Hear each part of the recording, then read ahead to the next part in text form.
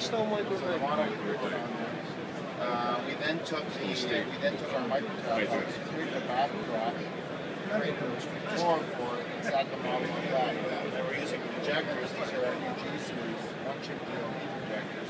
So we have 4 of them, 3 of them on top, 1 of them under here. Mapping, projection mapping on the monitor. So through projection mapping and different display technology, we're able to create background, floors, projectors.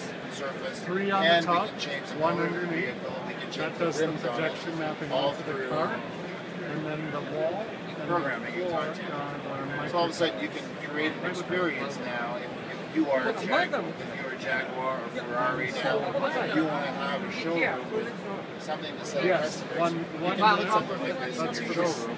the front, the wheels. Very high end and really because it's designed tell a different to story.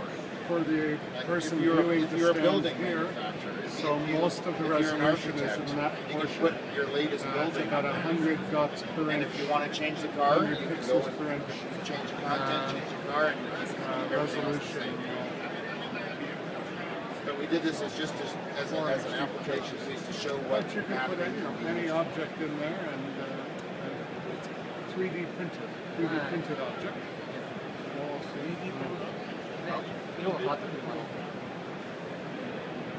だからプロジェクションマッピングと背景は背景。